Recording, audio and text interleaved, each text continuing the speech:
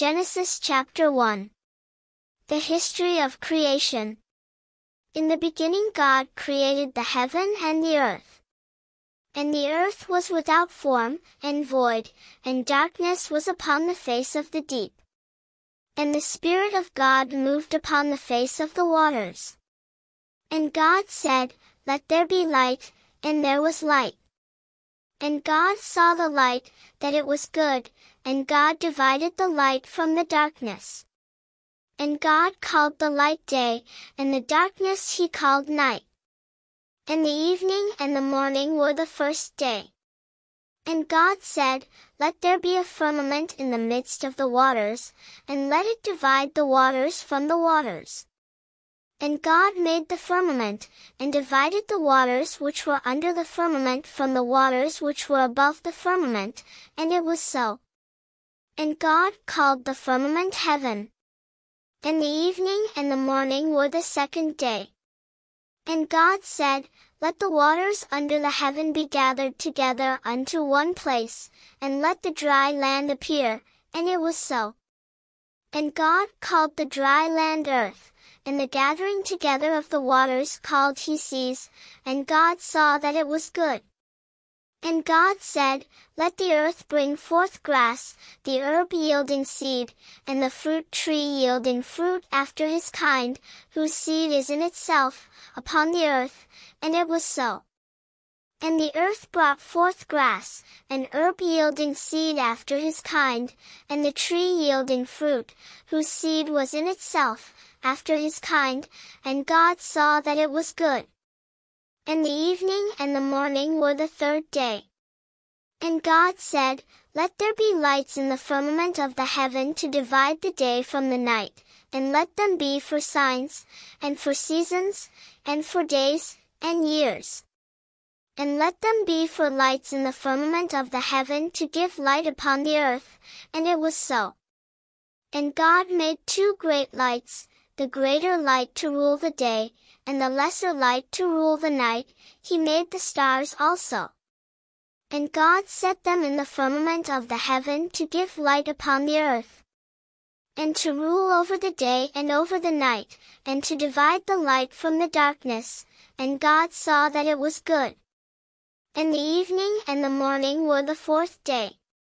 And God said, "Let the waters bring forth abundantly the moving creature that hath life, and fowl that may fly above the earth in the open firmament of heaven." And God created great whales, and every living creature that moveth, which the waters brought forth abundantly, after their kind, and every winged fowl after his kind, and God saw that it was good. And God blessed them, saying, "Be fruitful, and multiply, and fill the waters in the seas, and let fowl multiply in the earth." And the evening and the morning were the fifth day. And God said, "Let the earth bring forth the living creature after his kind, cattle, and creeping thing, and beast of the earth after his kind," and it was so. And God made the beast of the earth after his kind, and cattle after their kind, and everything that creepeth upon the earth after his kind, and God saw that it was good. And God said, "Let us make man in our image, after our likeness, and let them have dominion over the fish of the sea, and over the fowl of the air, and over the cattle, and over all the earth, and over every creeping thing that creepeth upon the earth." So God created man in his own image, in the image of God created he him, male and female created he them. And God blessed them, and God said unto them, "Be fruitful, and multiply, and replenish the earth, and subdue it, and have dominion over the fish of the sea, and over the fowl of the air, and over every living thing that moveth upon the earth." And God said, "Behold, I have given you every herb bearing seed, which is upon the face of all the earth, and every tree, in the which is the fruit of a tree yielding seed, to you it shall be for meat.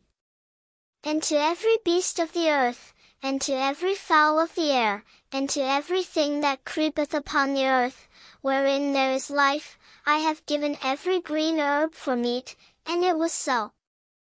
And God saw everything that he had made, and, behold, it was very good.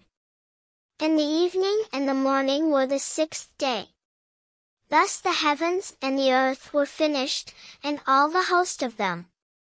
And on the seventh day God ended his work which he had made, and he rested on the seventh day from all his work which he had made. And God blessed the seventh day, and sanctified it, because that in it he had rested from all his work which God created and made. These are the generations of the heavens and of the earth when they were created, in the day that the Lord God made the earth and the heavens. And every plant of the field before it was in the earth, and every herb of the field before it grew, for the Lord God had not caused it to rain upon the earth, and there was not a man to till the ground.